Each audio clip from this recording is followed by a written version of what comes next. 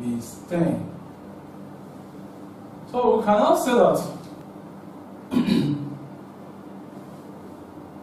23 base 5 plus 101 base 3 is equals to 13 plus 10, which is equals to 23 base 10.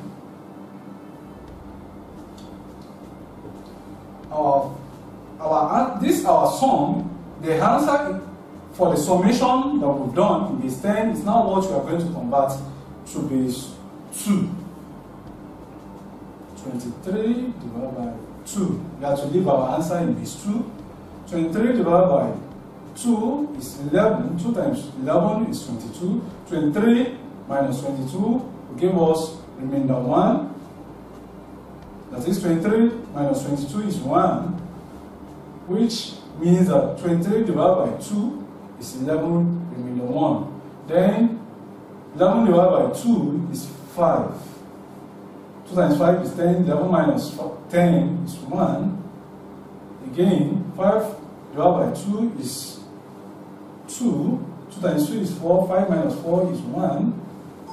2 again. 2 divided by 2 is 1. 2 times 2. 2 times 1 is 2. 2 minus 2 is 0. Then we now say, which is 1 divided by 2 is not possible. Just take that here. We now take these answers upward to get our final answer. Therefore, y is equal to 23 is 5 plus 101 is 3, which is equal to 1011. We are taking our answers upward, base 2. Therefore, we can just say that our y is equal to 10111 base 2, which is our final answer. Question number 10. Calculate the value of 243 base 5 plus 132 base 5 minus 201 base 5 and leave your answer in base 5. While solving this type of question, we have to involve BODMAS because there are two operations being involved. That's addition and then subtraction, which means addition will come first as a step 1 and then subtraction will follow.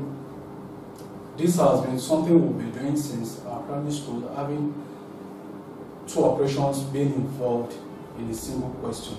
So we'll have something like step 1, which is our addition.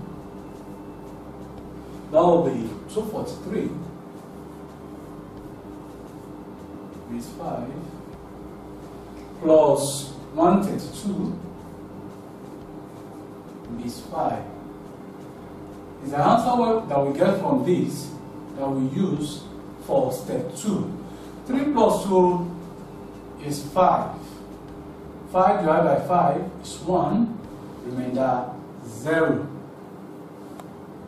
is 1. 3 plus 2 is 5. 5 divided by 5 is 1. Remainder 0. 1 plus 4 is 5 plus 3 is 8. 8 divided by 5 is 1. Remainder 3. That is 5 times 1 is 5. 8 minus 5 is 3. Now we have 1 plus 2 is 3 plus 1 is 4, which is not up to 5. Now in step 2,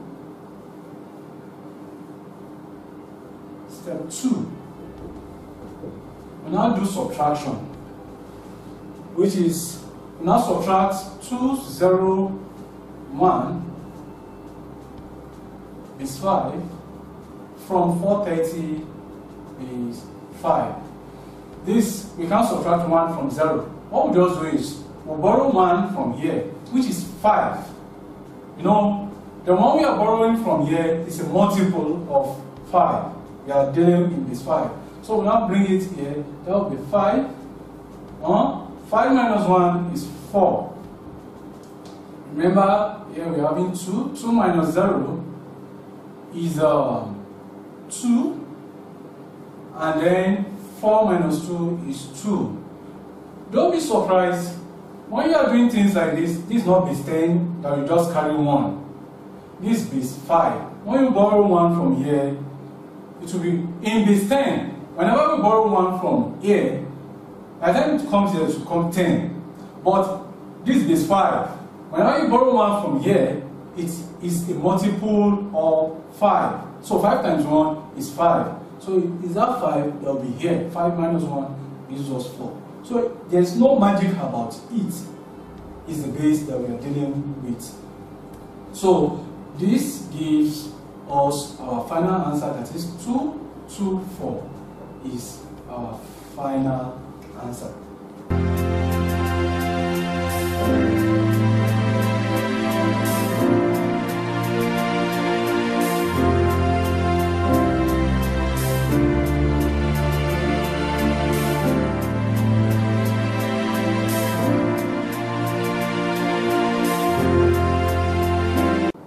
Example number 11. In what number base is the addition being done? They said 465 plus 24 plus 225 is equals to 1050. Now, the question being posed to us is that, in what base did they do this addition? It's a mystery that we are going to unravel now. It's very simple. The only thing is just that our answer, when we are adding anything up, we must get something corresponding. After making our division, our remainder must correspond with what is being given in this question. We are having 465. We are having 24. And then we're having 225. And it told us that the answer is 1050.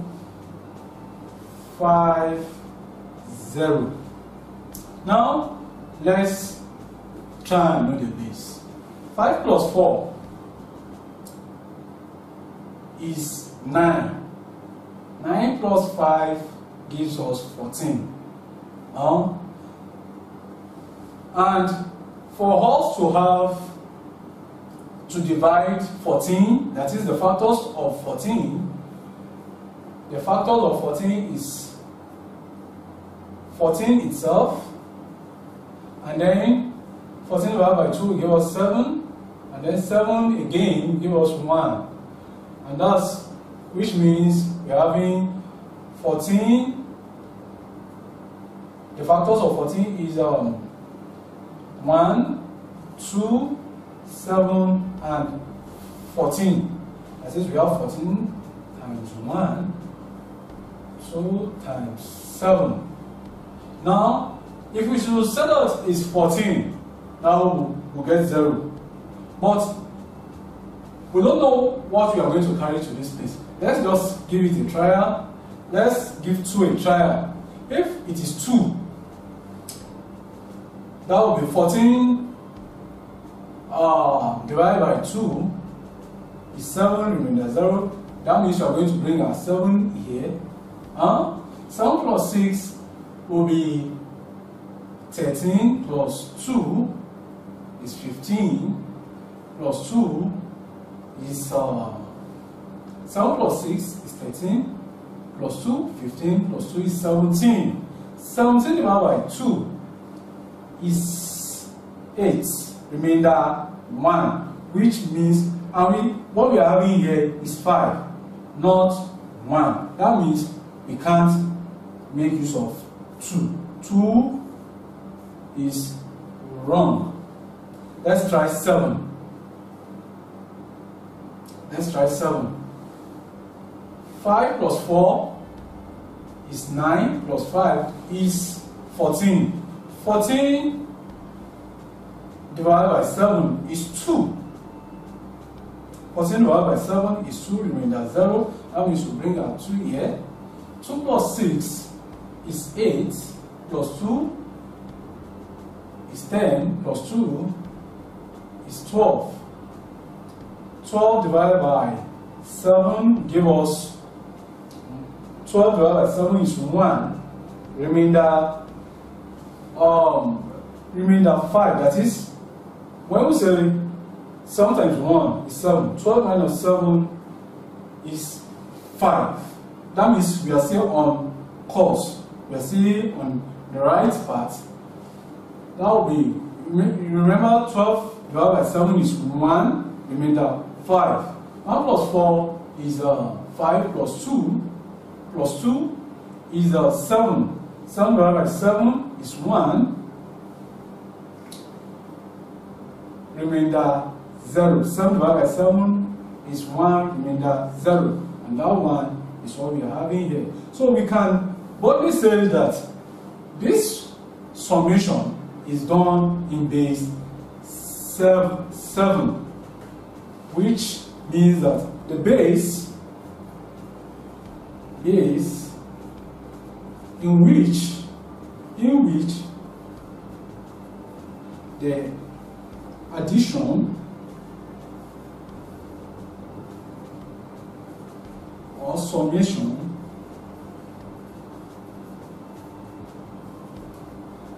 is done is 7.